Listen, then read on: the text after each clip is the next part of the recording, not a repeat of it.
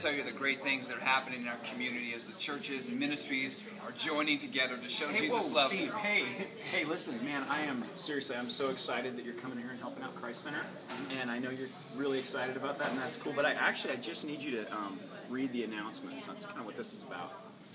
Okay, Yeah, all right. Okay, here we go. Ladies Brunch, Wednesday, 9 a.m.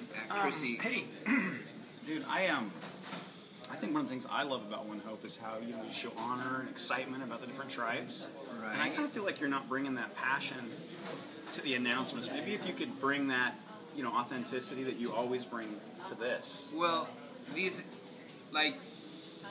you really want me to, have enthusiasm for, you want me to be the director of the announcements for Christ Center?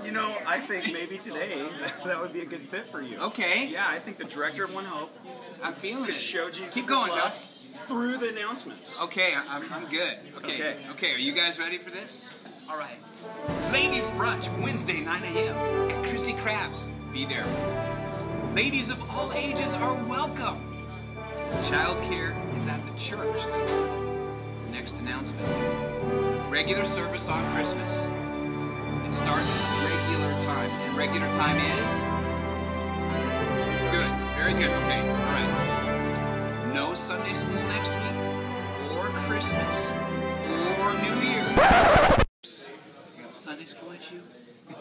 Sunday school is strong and growing. Okay. We will start again, Sunday school, that is, in January. Okay, there's another announcement here. Just wait. Family Caroling Night. Join the youth congregation Wednesday night, 6 p.m. for their local Christmas outreach of taking cookies to shut-ins and caroling. That was awesome, man. I appreciate it, folks. And that guy's One Hope director, Steve Buss. We're joining together to show Jesus love. No. Yes, That's yes we are. not now.